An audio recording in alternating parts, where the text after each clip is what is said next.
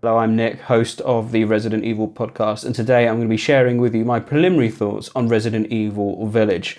I'd like to take this opportunity to thank Capcom for providing us with a review copy, and for a more in-depth, non-spoiler review, please check out the latest Resident Evil podcast. I'll put a link in the description below to the YouTube link, but please be aware we are available on all major podcast outlets: Apple, Spotify, Castbox, Podbean, we're all there. Please download. It's a non-spoiler review featuring the entire team. This is just me having a quick natter to the camera about what I think of Resident Evil Village. This is non-spoilers. Please enjoy.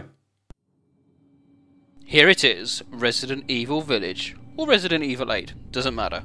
What matters is this is the latest in the Biohazard series and the first wholly new story since the end of Zoe and Not a Hero DLC of Resident Evil 7.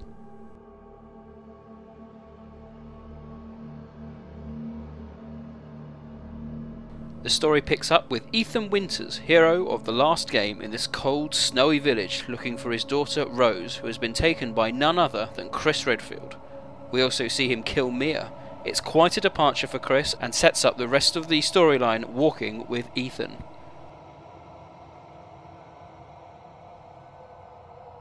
Now, I loved Ethan. I thought he was great in Resident Evil 7. A black canvas, so to speak. However, I understood some fans' concerns that he was a nobody in a main-numbered Resident Evil game, and didn't have much of a personality either.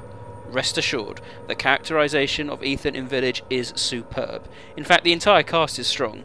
The writing is of a high standard, and the voice cast, Ethan especially, really puts in a hell of a performance. Sure, there's classic Resident Evil cheese, but it is grounded and convincing, despite the crazy world that Resident Evil Village inhabits. A lot of the cast from Resident Evil Remake 3 return, notably Jeff Sheen, now playing Chris. He does sound exactly like Carlos, and that can be a little jarring at times, if, like me, you thought Jeff's performance as Carlos was superb. So what about the village itself? In a word, beautiful. This is without doubt the best looking RE Engine game to date, and I say that having experienced Village on the PlayStation 4 Slim. I witnessed no lag or substantial frame drops, and with HDR mode activated, Village looked sensational. There are a few moments when you can see the entire village from a high vantage point, and it is awe-inspiring. Also, there is a sort of day-night cycle, and so the changing light and shadows makes a huge impression on the player. The level of detail in Village and the castle is something else. The homes are littered with tools, household items, food, and really gives the impression of this place has been lived in. Think the Baker Plantation, but spread out across the entire village. Compare it to, say, the village of Resident Evil 4, which on the face of it looked quite well lived in, but when you dug a little deeper, it seemed quite barren. This is far from that example. If you're anything like me, then you'll be spending ages just looking around, taking in everything this game has to offer. And with Resident Evil 7's crouch mechanic returning, you can really get up close and personal with many things. Although I would say that there aren't as many hidden items that can be found using this method as there were in Resident Evil 7. Moving outside the village, there are a number of other locations to visit, including Castle Dimitrescu. Yes, that's how it's said throughout the game.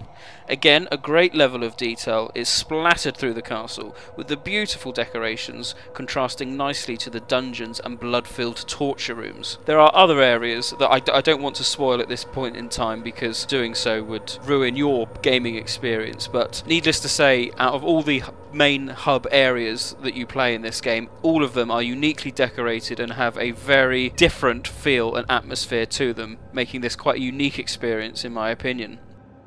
However, we can't mention the castle without talking about its inhabitants.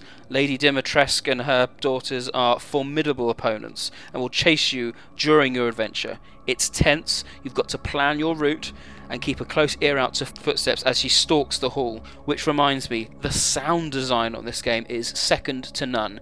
If you can play this game in surround sound on headphones or with speakers, then please do. There is a big set piece later in the game which I will say now is probably Resident Evil's scariest thing they have ever done. You will know when you're there, don't worry, but make sure when you get to that point you are playing at night with some form of surround sound on. Trust me, it will be worth it.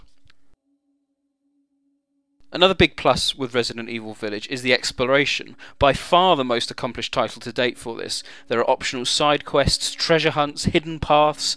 There's a real reward for exploring the map. Even so, at the end of my playthrough I still had 3 unused key items left in my inventory, and I still don't know where they're used from, so I'm looking forward to going back and trying to find their homes.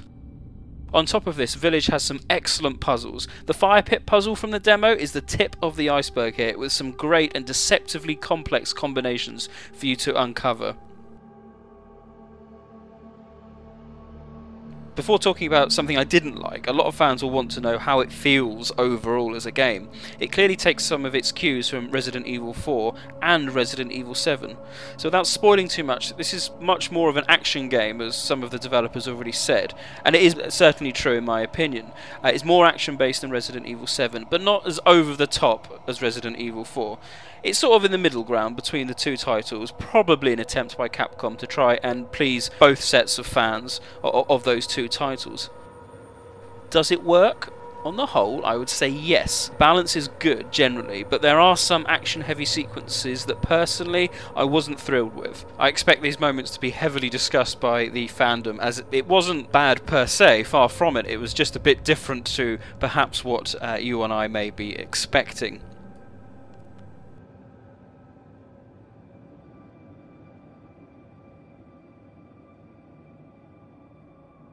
Where there were shocks and changes comes to the storyline. Clearly I'm not going to spoil it, but needless to say, the storyline and the implications that this game brings is going to be one of the major talking points of Resident Evil Village. My prediction, this will keep fans talking and guessing and speculating up until an inevitable Resident Evil 9. Yes, it's that noteworthy.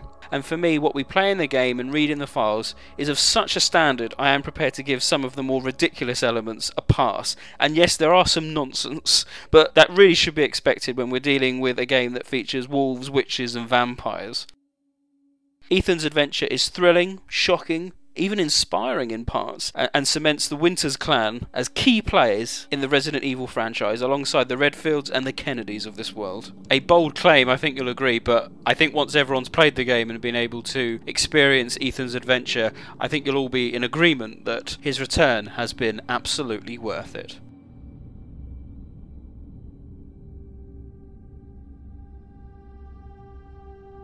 Those are my initial thoughts on Resident Evil Village. As I said, I think it's going to have a significant impact on the fandom, and I look forward to discussing it with fans online and in our Discord. For more discussions, please check out our podcast, as I said, available on YouTube, but on all major podcast apps, where you can also find all our podcasts on just about every other Resident Evil game there has been to date. Thank you so much for watching, and if you like this video, please like and subscribe. Thanks for watching.